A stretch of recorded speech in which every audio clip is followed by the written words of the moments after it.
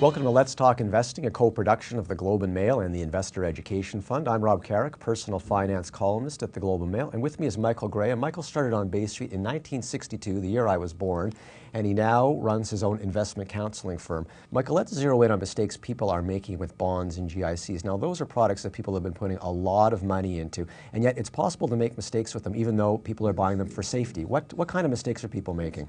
Again, we'll just put them in without a plan, and have a plan, and interest rates will fluctuate over the life of your investments. So anticipate that. How can you smooth that out? Well, have a ladder of maturities coming due. Can you explain to people what a ladder is? Yes, a bond, for example, coming due every single year for the next 10 years.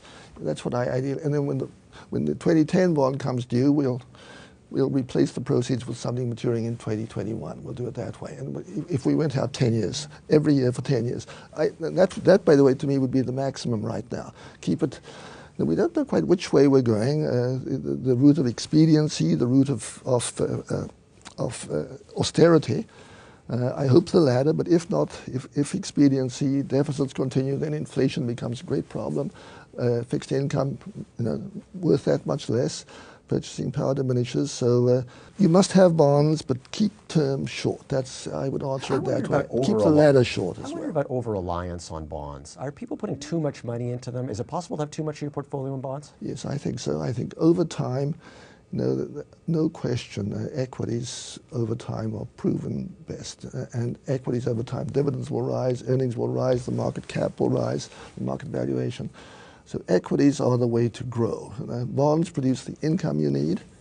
Equities produce the total return income and the growth you need to get you to that ultimate goal. Now, one last quick question for you.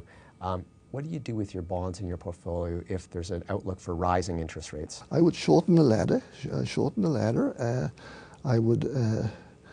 That's probably the simplest answer. Okay, so you want short-term bonds.